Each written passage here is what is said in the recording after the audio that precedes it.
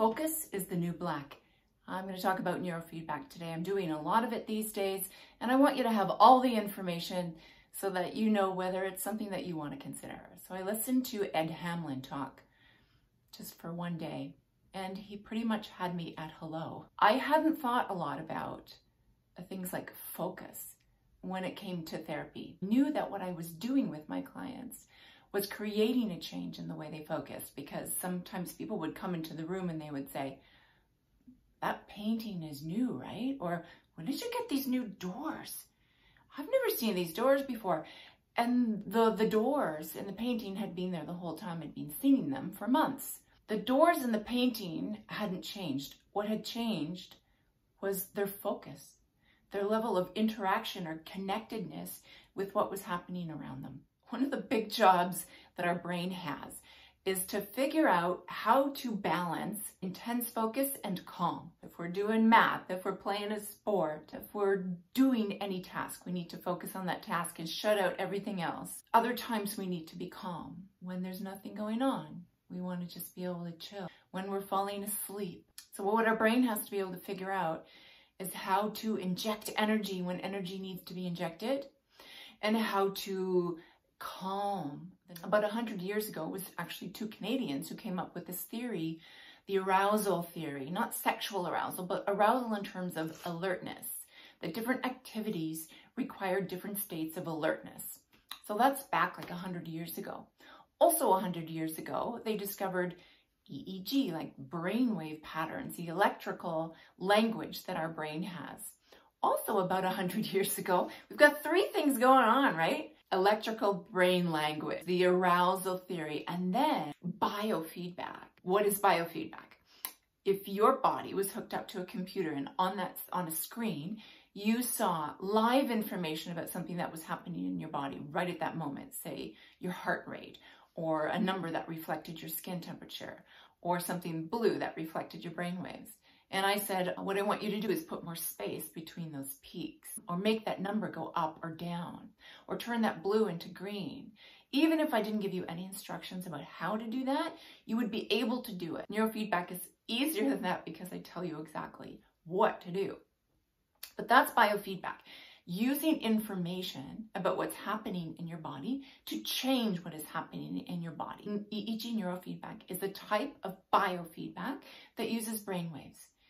You're getting information about what your brainwaves are doing, and you're using your conscious mind to change what's happening with your brainwaves. Brainwaves are very connected to that state of alertness, focus, and calm that I talked about a few minutes ago. So there are generally three kinds of brainwaves: really slow brainwaves, medium-sized brainwaves, and fast brainwaves, right? The slowest are the delta waves that are deep sleep waves.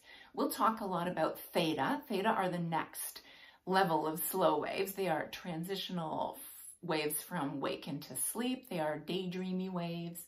They are great creative waves. Medium-sized brain waves are called alpha waves. They are sort of the frequency of presence, just calm alertness. As the brain waves get faster, we go into the beta range. And the low end of the beta range is called SMR, sensory motor rhythm. And then we go into the faster betas. And faster betas are what we use when we're focused, when we need intense focus. So the slower the brain wave, the lower the level of arousal. A lot of time we're either focused or calm, kind of rare that we're both. I'm going to tell you a little story about cats right now.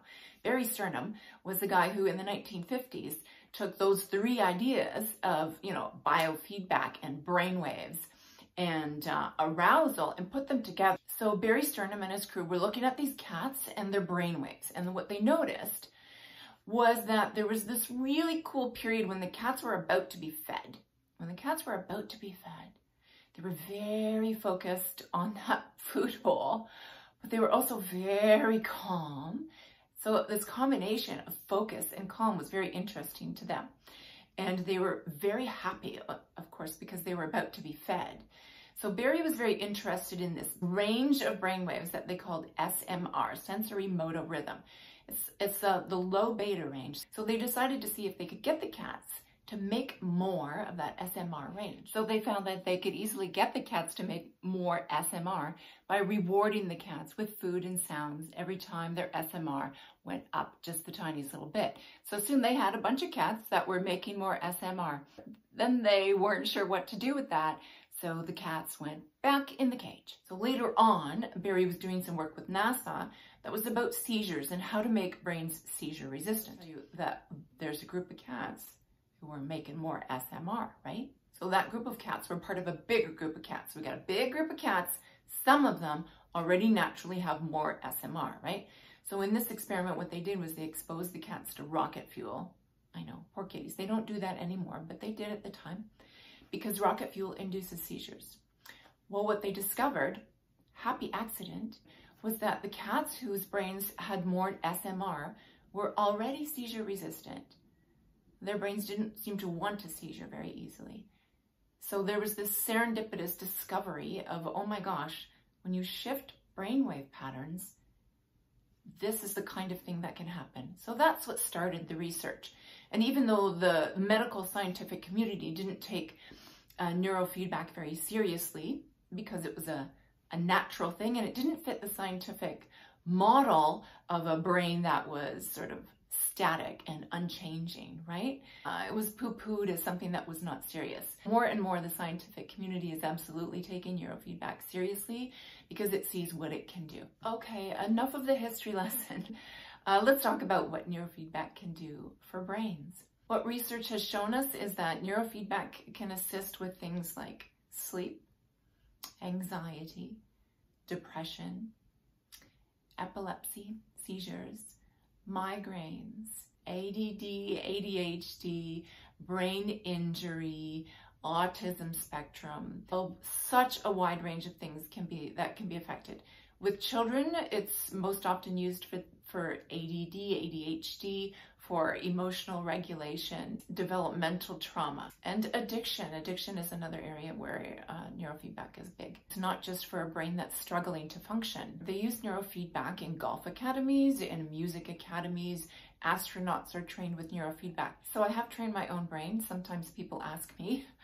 And what I didn't realize until I started training my brain was that I do have a sort of a little bit of ADD light, and the training has helped me sleep more soundly, be a little more calm, a little more focused and less scatterbrained, more productive.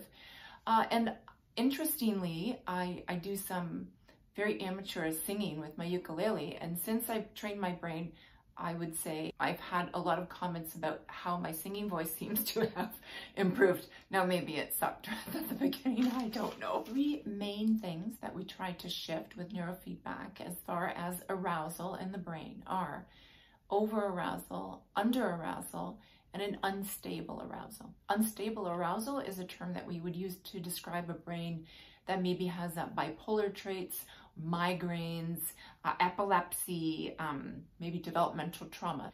So sometimes we're trying to increase the stability in a brain. An under-aroused brain is basically a brain that is not alert enough when it needs to be alert.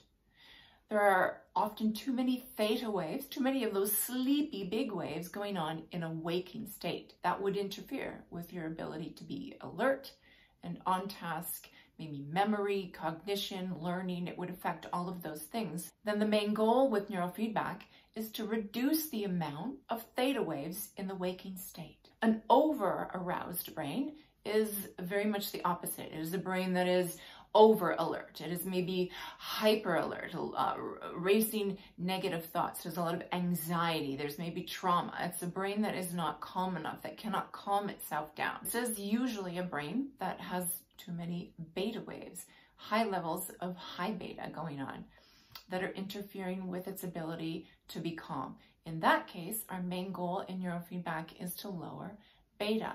So it's usually one of those three things.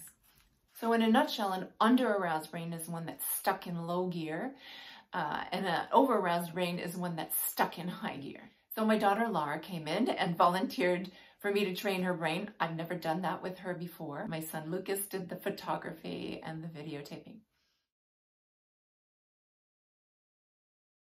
First thing we're going to do, Laura, is scrub your ears. Like clean them? Yeah, well, yes, we're scrubbing the dead skin cells off. There's a lot, so have fun. She has never done this before, have you? No. Are you feeling nervous or? Slightly. What are you nervous about? I just am wondering about what my brain's going to tell you. This is the best part so far. So basically what we're doing is trying to get a really good connection. I feel so judged. So these are the electrodes. Like little pincers that go in your ears. Your fingers are cold. Am I going to feel anything? You mean when we're doing the treatment? Yeah. The only part you really feel is the scrubbing. I'm going to have to wash my hair after this? So electrode with some conductor paste going on your scalp. The first thing I did with Laura was a little mini EEG to see where her brain waves were operating at 3 spots, just as a baseline to start. That's not something that we do every time. And I looked at her symptoms, how she was sleeping, what her emotions were doing, what her level of focus was, in order to determine which protocol I want to use. So the lower the number, the slower the brain wave. 2 to 8, these are your theta waves. So these are those daydreamy waves that we don't want too many of in our waking state. That number, 16.3, that's how much theta is going on in your brain right now. I want you to look at that 16.3 and bring it down just by focusing on that number. In the 14s, very good. Our brains are sort of like a camera lens. We can take in lots of stuff, make the picture really big, the focus really wide, or we can narrow our focus to one particular thing. When you narrow your focus, you reduce how much theta your brain has at that moment. That is half of what you're going to be doing during the game. Beta number, the fast waves, you're already down at a 6. So it's a very low number. Some people have double digits of beta, and we really have to train them to calm their bodies. So that's the other half of your goal during the neurofeedback game, is to keep your body as relaxed as you can. What you just saw there was Laura having a chance to look at my screen, and she could see how much theta her brain was producing at that moment. She could see that when she focused on that number, she brought her theta down, and she could see how when she relaxed her body, she brought her beta down. So now she has an understanding of exactly what's going on in neurofeedback and how she's controlling her brain waves using her state of focus and her state of calm. Oh, let's get you comfy, Laura. I'm going to put the weighted blanket on you. So Laura's in a really comfortable, relaxed position, and she knows that her 2 goals are to focus on the screen and to calm her body. You'll see, Laura, on the left-hand side here, there's a bar, right? So if you see purple up here, that means that you need to focus more on the screen. If you see yellow over here, this is your beta. That means relax your body, tension is rising. In general, if you get a little more focused and a little more calm from when you start, you'll do well in the game. Okay. And I say you do well in the game, but you can't really suck at this because it's your unconscious brain that's being trained, not your conscious brain. You're just taking your conscious brain, taking Laura and putting her aside. Your job is to put your griffin through the green ring. Only way to do that is to do the 2 things I asked you to do.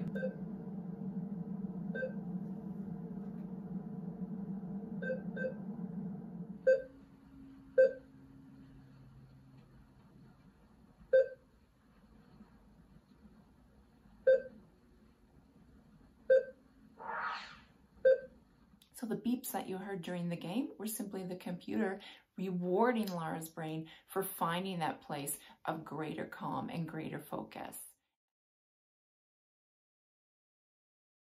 How much neurofeedback will I need or benefit from is the question I get a lot.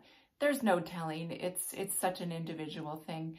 I have had people be completely satisfied with 10 sessions. 10 is the minimum that I require in order to work with you.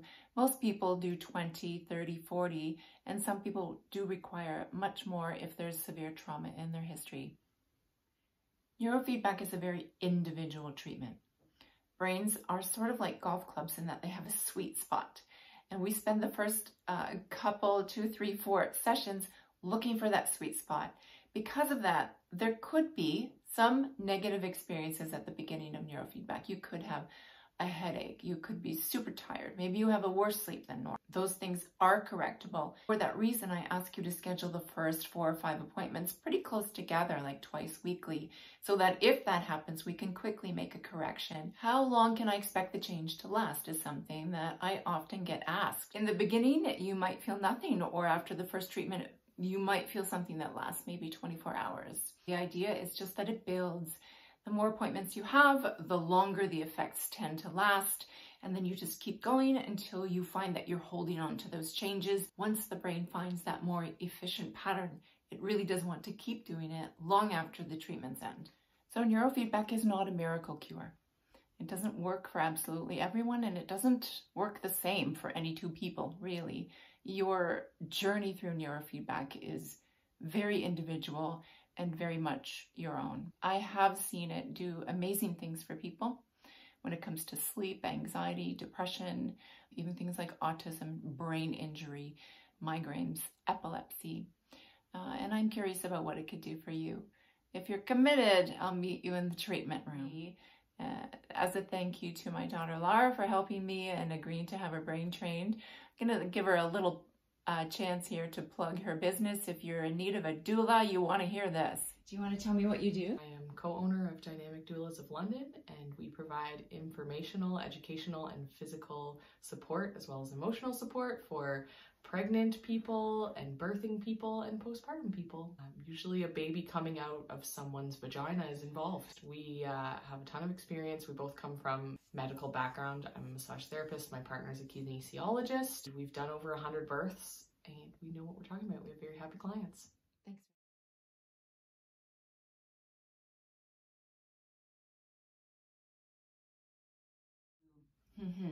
Focus, blah, blah, blah, blah. This is so weird. Okay, so no, go back to the cats.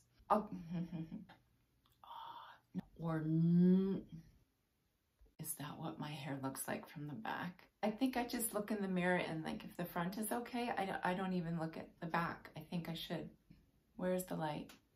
Okay, I should have had the light on when I did all that.